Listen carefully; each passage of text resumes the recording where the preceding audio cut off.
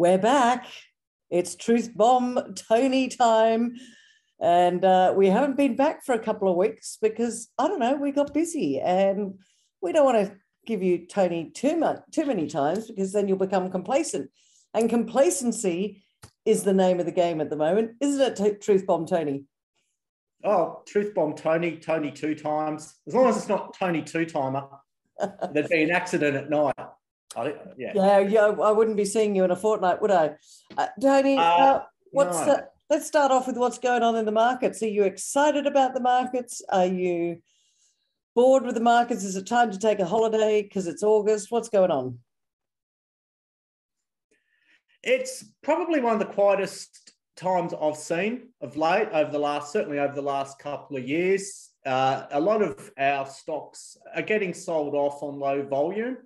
It's a period where people are selling for the sake of selling. I've seen some stocks where the market depth, the buy side gets obliterated. That calls further panic. My volume of phone calls lately is probably down about 80%. What? Wow. So, yeah. No, some days I can have between 30 to 100 phone calls. Now it's running anywhere from 3 to 5. It might crack 10, but there's just a lack of interest. But what I should reiterate to viewers is this is where the fortunes are made. This is where you collect your wealth tokens, as I call it. And all you're doing is planting the seeds to hopefully reap them 10 times over when the market picks up. So now's the time to go through the share pages in the AFR, attack it with a highlighter, which I'll do shortly. And again, just believe in the companies you hold and realize that this weakness is across the board. The person selling your share down 10% doesn't have inside information. They probably are bored or need money to pay a bill. But ever since I started advising, which was 23 years ago, believe it or not, this is just a repeat phase of what we go through in the junior end of the market. And I can predict that tax loss selling in 2022 is going to be very ugly because a lot of companies that join a bandwagon, acquire projects based on a bandwagon, are going to go back to becoming shells. And that's where a lot of small-time speculators will get obliterated. So my message is, if you're in quality juniors with a clear growth profile and strong management, you either buy more or you hang in there and go get a bloody hobby or get a life and stop watching it every 5 seconds. Well, I think stop watching it every 5 seconds is good advice. And I also think strong management is good advice because we've said this before, Tony, a lot of people don't actually understand what it is they're investing in. And they're on social media saying, where do I put my money? And then believing some person that says, oh, buy this stock. And they don't even know what they're buying. They don't know whether it's an oil and gas or a gold or an iron ore stock. Well, they can believe the finfluencers in a bikini. They can believe all these sports stars or kids, the TikTok brigade, or they can start listening to people who actually know what the hell they're doing. And what's happened is TikTok and all these mediums have created a new generation of young people that are going to get wiped out on the stock market, never to return. Wow. So it happens. It happens all the time. You go through these promotional phases, like we had the rock stars during the dot-com bubble. Then we had David Boone promoting a Tasmanian gold float. And then you go to the likes of Paris Hilton, Elon Musk, and a lot of other celebrities and porn stars all promoting cryptocurrency rubbish. Absolute rubbish. And well, you can't dismiss the fact that Joe Biden is very much of the view that he's all about the green revolution. He's all about pushing EVs and pushing that sort of zero carbon emissions, as are many other countries around the world. So there should be, from that, strength in things like the nickel price, potentially iron ore with all the infrastructure that they say they're going to be building with all this funny money. Are there certain sectors that, even though they're quiet at the moment, long term, you think have got a good strength behind them? That's just the ongoing process of storytelling, which I hear all the time, like demand is always growing, shortages. But a lot of these commodities, they get hit with speculators. The EV take-up in Australia is pitiful. Yeah. So, the lithium companies are doing well. We go back to the past uranium bubbles. That still hasn't really caught on. There is talk of supply shortages coming. But if you buy into a theme and keep trying to catch bandwagons, you're going to lose money, because it doesn't matter where the long-term trend is, companies are still going to have their individual growth cycles, and they're going to have some nasty corrections along the way. So this commodities to infinity, green energy to infinity, yes, but if you buy at the wrong time, it's lambs to the slaughter. So what I do is I don't look at bandwagons. I look at individual companies, block out all the noise, block out all the rubbish media articles, which people keep posting to try and support their positions are underwater in. But to me, look, you can have your own focus. You can jump on a sector. If you buy it at the right price, you're going to do extremely well. If not, you're going to do 80% of your money. So, look, I agree, changes are being made. But again, look at where we are. There's zero precedent for where the world is right now with the interest rates, this pandemic, which doesn't seem to be slowing down. And then we've got, economies, especially in Australia, starting to hurt, where business confidence has just fallen through the floor. So certainly no precedent. And sadly, a lot of the leaders and economic think tank really has no idea or no real way of getting us out of it. So just be careful. And sometimes it pays to don't read all these conspiracy theories. Don't start writing copious letters to the editors, because no one really cares. Just focus on protecting your balance sheet, protecting your family, and buying low and trying to sell higher. That's what I've done. That's okay, why so I've gone. So but for those people, and, I get this occasionally, those people that turn around and say, well, what should I do? I haven't been in the market before. Apart from becoming a client of yours, what would you say to these people? Because I don't want them to get burnt. And you just know that they will get burnt, because they'll buy a specky stock that they don't really understand. And as you say, lose 80% of their money. And then that's it. They're done. They'll never come back again. Well, my experience with speculation was I went onto some financial forums. This was like in 1997, and I read columns in the Sydney Morning Herald, and I lost money for 4 to 5 years. Straight up, just bought too much rubbish, bought small parcels, believed all the hype. So what I suggest to people is that to really make it work with a full service broker, I'm going to suggest a minimum of absolute bare minimum of $10,000, and that's still going to be a huge struggle. Once you start getting towards $20,000 to $30,000, then I can work with it. Viewers need to be mindful that brokerage, you are paying 1 to 1.1%. So what I'd suggest for a lot of those people starting out would be, if you're buying $500 to $1,000 parcels, is certainly just go through a broker where you can get trades for about $10. That would be my suggestion. And perhaps look at some of the stocks that we discuss, or if you're prepared to pay the fees that are going to be a lot higher, find someone that's going to help you grow. Because I'm starting to get emails from people saying, look, I need some help. I can't do this myself. I want to have a life. Yep. But it's an absolute journey. I get phone calls from clients that I've been with 20 years that are still, they haven't changed. One of them rang yesterday, and he's the example of complacency. He put $7,000 into Northern Star and pulled out 1.2 million. Holy moly. Yeah. And I said he's a balance of being comatose and complacent. And it's tight ass Tuesday with this guy, because he actually lives in the same suburb.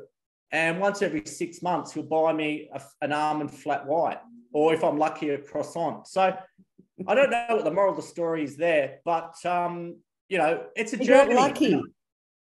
He got lucky, and then he doubled up on Atlantic Gold as well. Got taken over, I think, by St Barbara for That's right. whatever. So there is money to be made in being complacent. And I've had other clients that don't open their mail, and they make money as well because they find shares they didn't know they had. But I think I'm losing my train of thought here. But don't think you can do it yourself. I know women in bikinis are more attractive than me. I know you want to listen to them more, but really they've got SFA. They know SFA about markets. All it is marketing. And I just think this will certainly start to reach peak influencer levels shortly, because people just realise it's a complete crock. And just like music gets back to guitar, bass, and drums, spec stocks will get back to fundamentals. And the sad part is that 80% of them wouldn't know what that was. Couple of questions for you, Tony. Given the fact that we've had an awful lot of IPOs listing in the last 12 months or so, do you think there's going to be some M&A activity? I mean, there's been a lot listing. There's been, to be honest, probably too many. Do you think there's going to be some consolidation, or do you think some of those companies are just going to go quietly to the wall? They've raised the money, they're not going to get very far, and next year they may not be around. What's your view on the amount of listings?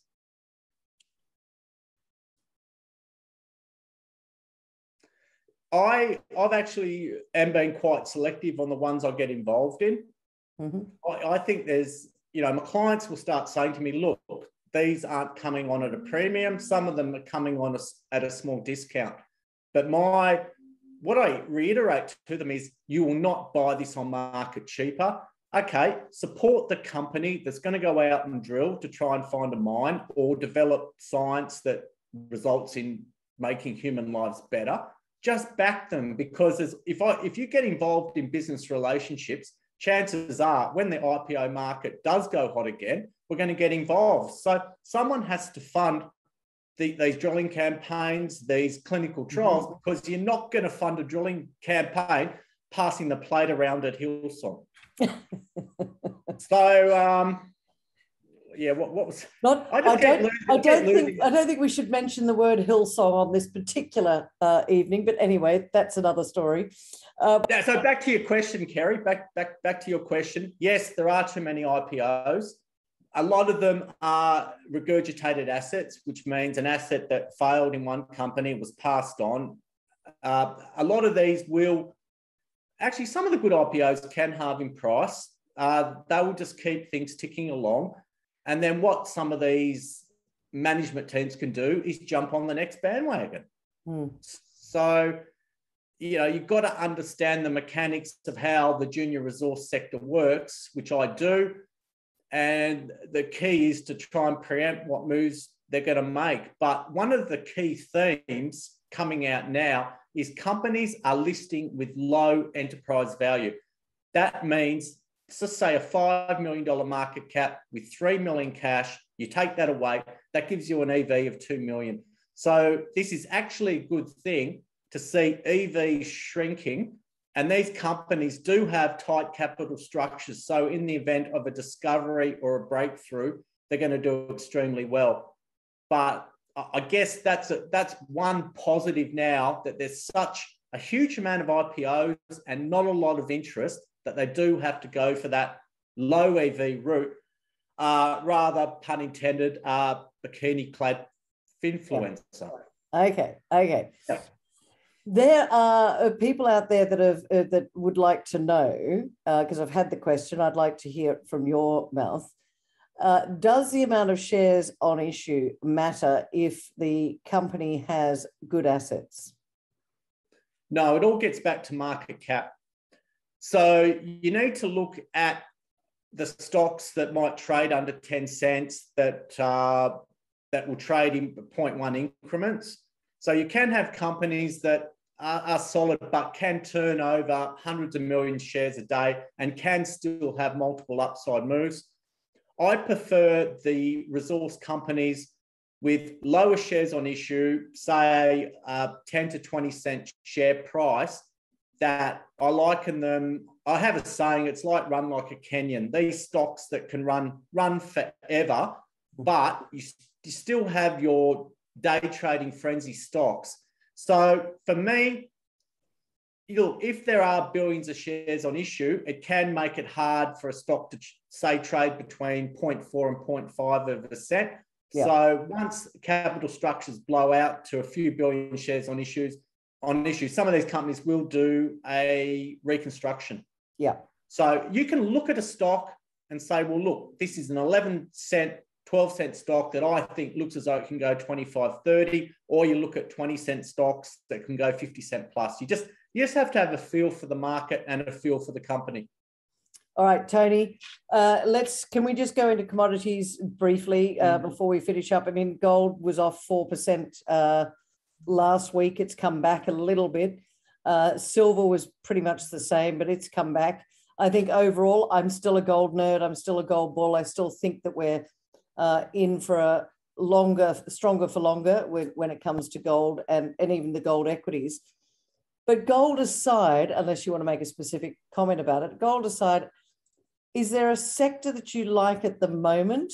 Like, for example, I personally think that uranium is quite good. It's unloved.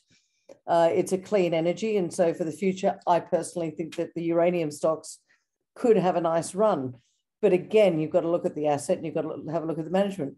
What does Truth Bomb Tony think? What are the areas that you're looking at that you think people should potentially be looking into? Yeah, speaking of uranium, I put clients into Elevate, EL8, and hasn't that done well? Yeah, and off the side of the boot, some clients made 5 to almost 7 times their money. And the uranium price didn't have to have much hype. So I'll then have to go and revisit uranium, because what I said to clients was, I'm only going to focus on 2 stocks. I'm not going to go near the majors, because the worst thing you can do with uranium is try and mine it. So looking outside the commodities, gold has a 2-3% down night, and everyone thinks it's the end of the world, or you get all these chartists come out on Twitter. But gold is always going to have a battle. It's like the gold people versus the Bitcoiners versus the rest of them are evil in anyone's eyes. So look, I just think you can remain in the gold sector and focus on the companies that are building resources or are drilling for the mother lode. And I remember advising clients 20 years ago when the gold price was $251 an ounce US. So you still can have a vibrant gold sector with a lower gold price. And Bill Beament from Northern Star managed to grow that company when the gold index lost almost 70% of its value. Oh, so really? What I say to my clients is gold price weakness will allow some of our companies with acquisition aspirations to grow, to buy assets at cheap prices. So if you're buying an emerging gold company, you have to give it 3 to 5 years and sit through all the turbulence, all the noise. But for people like us above 50, we obviously want a quick date. They're the main event, don't we? Let's be honest. We do. But there's some good ones out there. And look, we're talking about gold, so I'm going to say it. goldevents.com.au, there's a virtual gold conference next week, and it's free and it's online. So for all those people in New South Wales that are locked up, you poor things, my heart goes out to them. Tony, you're over there in WA. You just shut the border and everything's fine with you guys. And the Premier says, no, we don't want any of those people from the East. Well, for all of you in the East that can't go anywhere, jump onto goldevents.com.au and register for the virtual gold conference. It's on next Thursday. So, Tony, that's just in light of what you're saying about gold, because I've got Rick Rule and I've got Barry Dawes and a few other people chatting, and lots of gold mining companies. And as you say, Northern Star did very, very well when the index was down 70%. So, don't take just the gold price as being the number to look at. Yeah, and I'd also call Rick Rule Mr. Common Sense. I think I'd implore everyone to listen to Rick. He oozes common sense. He understands the market. He understands the psychology. And he's made some very brave calls. And more often than not, the guy's right. So and you know what's interesting at the moment, Tony, is he was with Sprott and he's now left. He's semi-retired. So when I chat to Rick, it's going to be Rick Rule Unplugged. So because he's not burdened by having to follow the rules, so to speak. So I'll be asking him some interesting questions. So yeah, it'll probably be one of the first times you hear Rick Rule Unplugged. So it'll be fascinating to hear what he's got to say. But you're right. You know what? As well, he's so humble and loves helping people. But he's been very successful. Yeah. Well, I guess one of the key takeaways people can have is once you reach a certain level of financial success, the rest, honestly, is just a pain in the ass because you've got to keep things simple, just like how we invest, Kerry. Absolutely, Tony. And with that, any final comments from you before we wrap up our fortnightly chat for this week? A couple of stocks you want to throw out there? No, not really. I'm buying quite a few stocks that are trading around 8 cents. Anyway, people can work that out for themselves. Tony Locantro from Alto Capital, as always, really appreciate you coming on to Small Caps. Great to see you, and I'll see you in a fortnight. Thanks for joining me today. Look forward to it as always. Thanks, Kerry.